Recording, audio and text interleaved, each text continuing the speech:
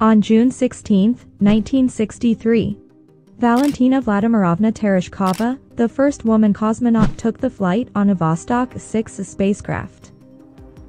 Valentina Tereshkova was born to a peasant family in Maslenikovo, Russia, on March 6, 1937. During her early years, she received little in the way of formal education, and she went to work in a textile factory at just 18. Tereshkova's life changed course when she was 22 and made her first parachute jump with a local aviation club.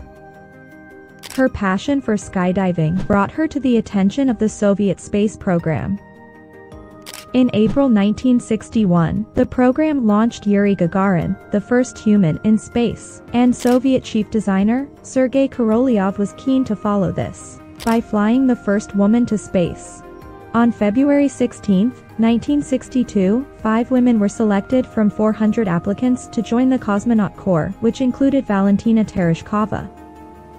The group then spent several months training for spaceflight, including exposure to near weightlessness, isolation tests, and centrifugal testing.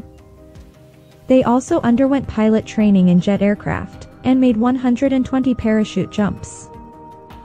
At the time, cosmonauts had to parachute from their capsules seconds before they hit the ground on returning to Earth.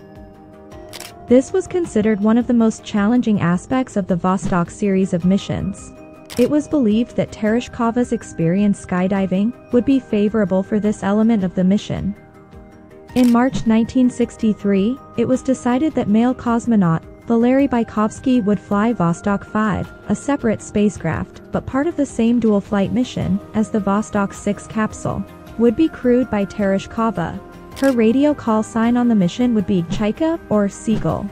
During the flight of Vostok 6, Tereshkova would also communicate with Soviet leader Nikita Khrushchev by radio, and her image was televised and broadcast across the Soviet Union. She actually solved the first big problem in her flight. On the first day, the ship's autopilot mistakenly steered her away from Earth, leaving her facing the prospect of being lost in space. It was programmed to raise the orbit, she told reporters. I put the new data in and it worked fine. The first female cosmonaut captured images of Earth, some of which would later be used to identify aerosol layers in our planet's atmosphere. The Vostok 6 mission lasted 71 hours and 12 minutes, just 48 minutes short of 3 days. At the time, that was longer than the combined flight time of every U.S. Mercury astronaut.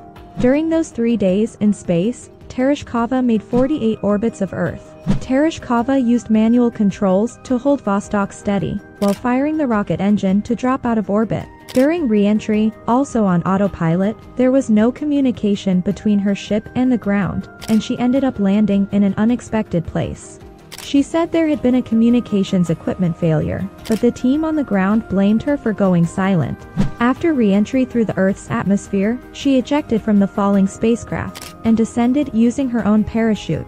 She asked that the engineer who so nearly cost her life not be punished, and was asked in return never to reveal the truth, and never spoke of it for 30 years. The story of Valentina Tereshkova remains a beacon of hope, reminding us that no dream is too high to reach, and the sky is not the limit.